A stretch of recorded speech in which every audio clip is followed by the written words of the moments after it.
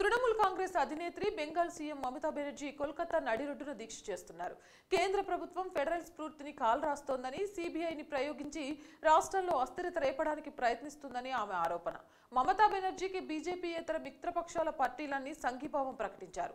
పలువురు పార్టీ నేతలు కోల్కతా వెళ్లి ఆమెకు ప్రత్యక్షంగా మద్దతు తెలియజేయబోతున్నారు. అయితే తెలంగాణ సీఎం టీఆర్ఎస్ అధినేత కేసీఆర్ మాత్రం ఇంతవరకు ఎలాంటి ప్రకటన రాలేదు.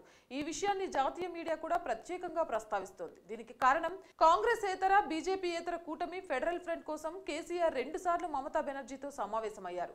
2 సార్లు కేసీఆర్ ని సాదరంగా ఆహ్వానించి చర్చలు జరిపారు మమతా బెనర్జీ. అయితే ఇప్పుడు అదే ఫెడరల్ వ్యవస్థను మోదీ భ్రష్టు పట్టిస్తున్నారని దీదీ దీక్షకు దిగితే మాత్రం కేసీఆర్ స్పందించలేదు. అందుకే జాతీయ మీడియా విపక్షాల కూటమి కేసీఆర్ చాలా దూరమని విశ్లేషిస్తూ కథనాలు ప్రచురిస్తుంది. గతంలో కోల్కతాలో నిర్వహించిన విపక్ష పార్టీల ర్యాలీకి మమతా బెనర్జీ కేసీఆర్ కు స్వయంగా ఫోన్ చేసి ఆహ్వానించారు. అయితే ఆ ర్యాలీకి కాంగ్రెస్ పార్టీ తరపున ప్రతినిధులు కూడా హాజరు కావడంతో, చంద్రబాబు కూడా హాజరవడంతో వెళ్లకూడదని నిర్ణయించుకున్నారు. కానీ ఇప్పుడు మమతా బెనర్జీ ఒంటరి పోరాటం చేస్తున్నారు.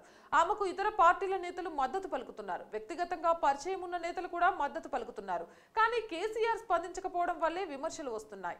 కేసీఆర్ మొదటి నుంచి బీజేపీ కోసమే ఫెడరల్ ఫ్రంట్ ప్రయత్నాలు చేశారని, ఇప్పుడు మమతా బెనర్జీ మాట మాత్రం కూడా మద్దతు ప్రకటించకపోవడమే దీనికి సాక్ష్యమని కాంగ్రెస్ కొత్త ప్రచార కమిటీ చైర్మన్ డీకే అరుణ, విజయశాంతి దాడి ప్రారంభించారు. అంతేకాక కేసీఆర్ బీజేపీ ముసుగును మమతా తొలగించారని వారు అంటున్నారు. ఇలాంటి మరిన్ని పొలిటికల్ అప్డేట్స్ తెలుసుకోవాలి అనుకుంటే TFC న్యూస్ ని వెంటనే సబ్స్క్రైబ్ చేసుకోండి. మా ఈ వీడియో నచ్చినట్లయితే లైక్ చేయండి, షేర్ చేయండి.